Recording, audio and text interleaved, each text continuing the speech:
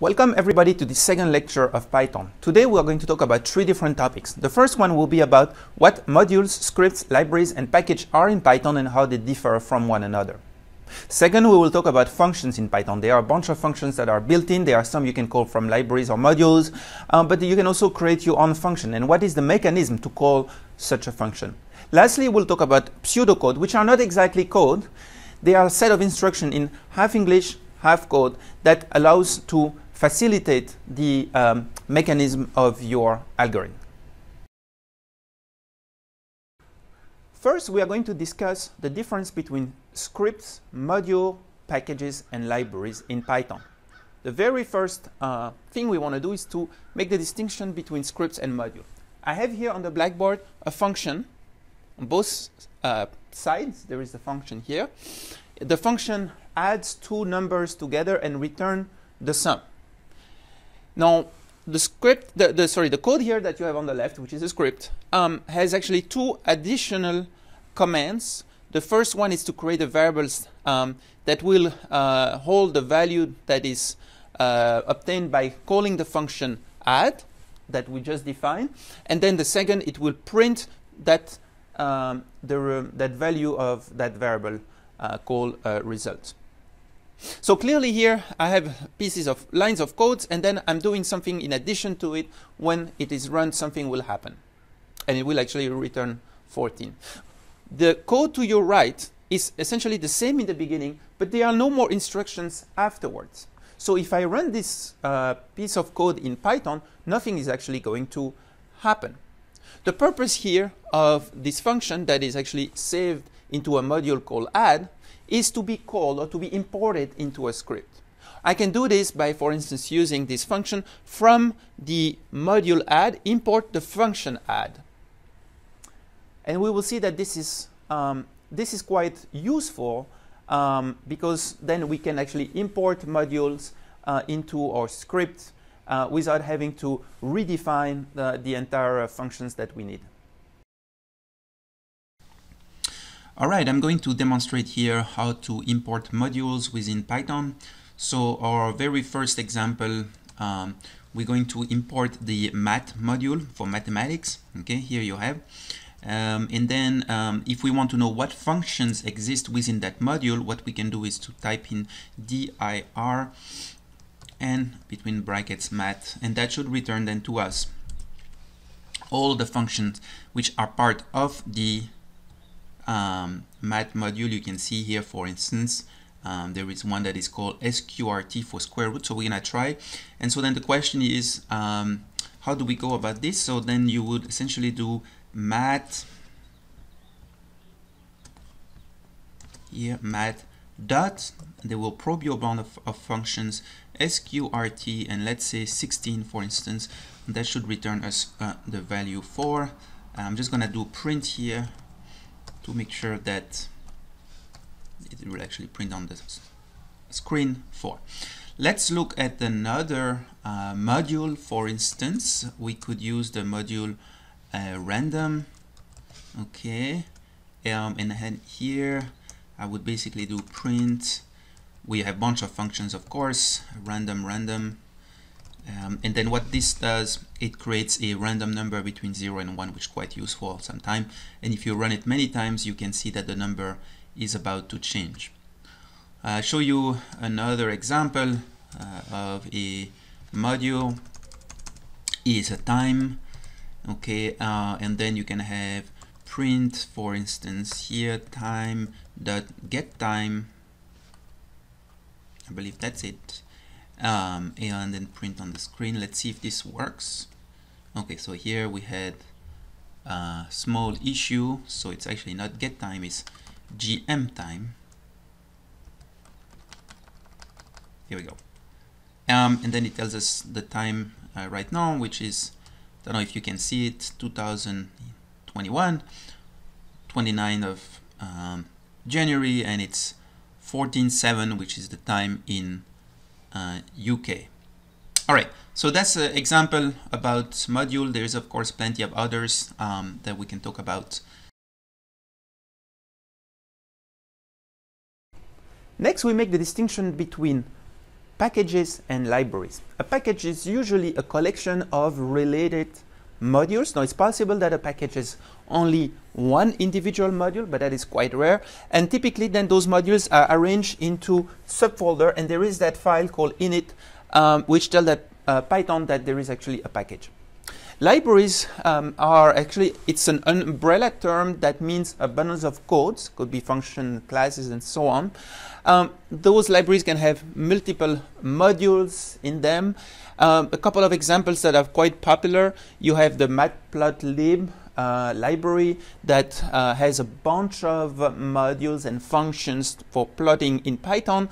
You have the Python standard library, which has over 100 modules to perform common tasks. Now, again, we will interact a little bit with those packages and library later on this semester.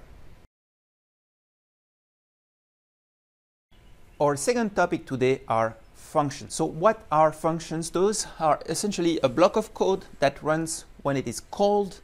It performs some specific task, and it typically use parameters, or also sometimes called arguments, which are passed as an input to the function if you want. And generally, it will return a result, but not always.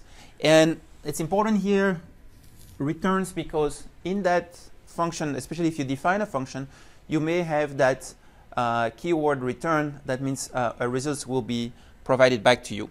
They are, of course, built-in function. That's what we're going to talk about next. And then the functions that you can create on your own, that will be, I will give some examples on that one. Using the standard Python library, there are already a bunch of built-in functions. Examples that you are going to come across, things like length here, that tells us the length of a list, or maybe the length of a string, integer to convert to integer, or string to convert to string. So those are very easy. You can just use them. You can just call them. But now we're going to spend a little bit of time on how we are creating our own functions. So how do we go about building our own function?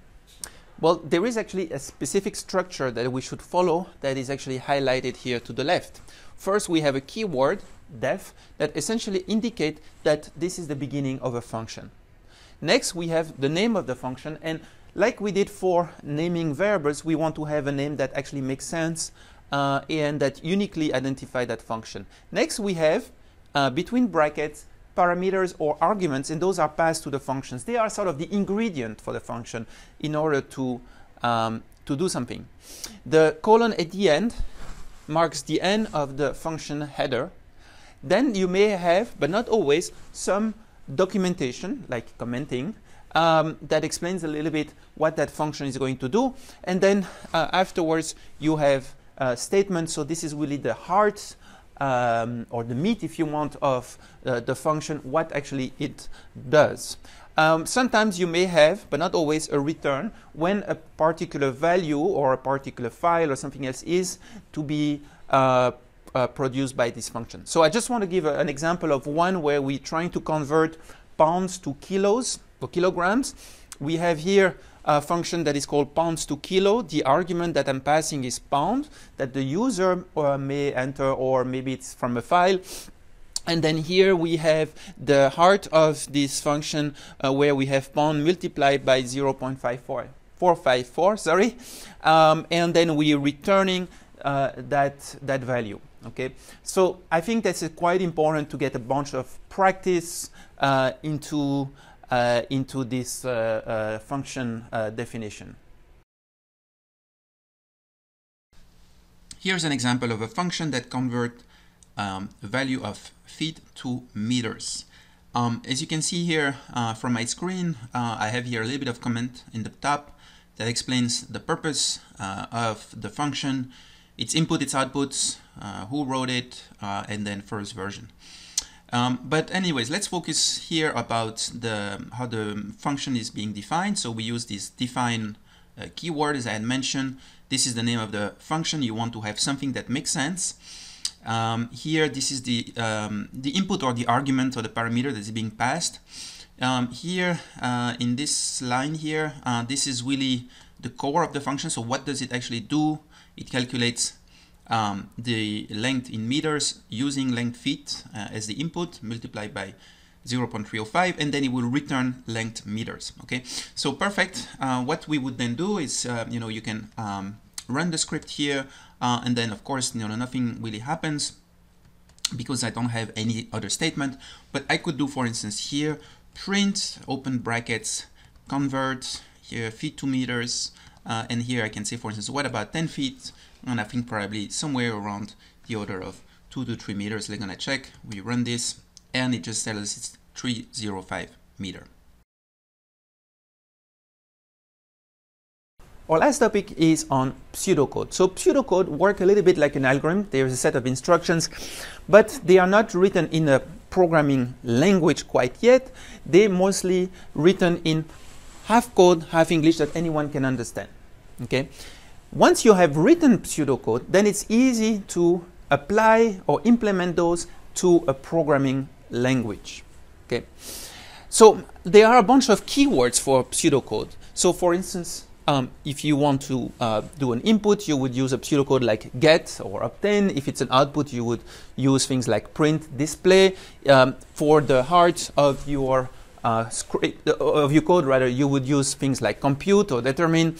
You would need to maybe initialize at the beginning. If you do a sort or search through a database, you need to initialize to the top. Then you may want to increment, or you may want to decrement if you start at the end. You may need to repeat, and so for that you would use keywords while or for. If you have a conditional statement or a selection, you would use something like if, then, or else. And then if you need to call a functions like a subroutine, then you would use a keyword call. Okay, so let's take a simple example here of a day-to-day activity, like when I want to eat some cereals, for instance. What do I need to do? Well, we can see here. So first we want to get the cereals. Next, we want to put the cereals in a bowl. Then we want to get the milk. Then we add the milk to the cereal. Then we fill a spoon. And then we're going to repeat this procedure over and over, right? Until the spoon is not empty, and then at the end you would essentially hopefully wash your dishes. Now you can see here those are a set of specific instructions. It is the same when you brush your teeth, if you make a lasagna, for instance, or whatever type of actions that require some repetitions. And those again are very useful because from this you could then program this into the language of your choice. Okay. So I hope this is useful, but it is a very good practice in programming to organize your thoughts and have a good flow of your actions.